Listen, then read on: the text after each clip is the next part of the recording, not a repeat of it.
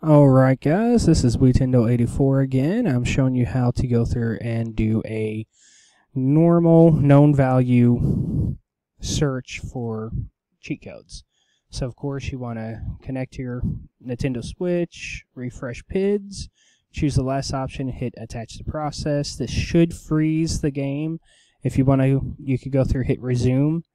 But over here I've got everything ready to go. I'm doing a 32-bit known value, which is equal to hex, which is 64, but like I said, the health value is 100, so we hit convert decimal to hex, and you just hit search right now. And of course, we're going to do all read and write. So hit search, and I'm going to pause the video for a moment until it goes through and loads up. Okay, guys, so we are back, and it's done finished off the search throughout the entire memory range. You can see that we have 5 pages for a total of almost 5,000 searches or addresses to go through and use. So the catch that we got to do now is to get those down to as few as possible. So I'm currently playing Doom. My health is at 100.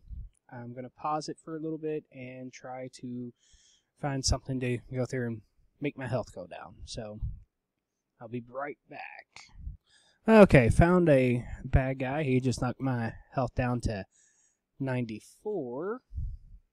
So we type that in, hit convert decimal to hex, do another search, and you see that went from like 3 gigabytes to roughly, by the looks of it, just like 18, 19 megabytes. So we're going to go through and see what happens here. Woohoo! That brought us down to 1. So, from my previous video, you guys should have seen it. We're going to go through, click on it, right-click on it, hit Watch List, and we are actually going to take this value. Well, first we're going to lock it, and then we're actually going to go back up to 64, and I'm going to hit Resume, and yes, it went through and changed my health up to 100. So, like I said, this was a pretty easy one to do. Watch my other video on how to do a pointer to go through and make it static for a SXOS code. And yeah, that's pretty much it, guys.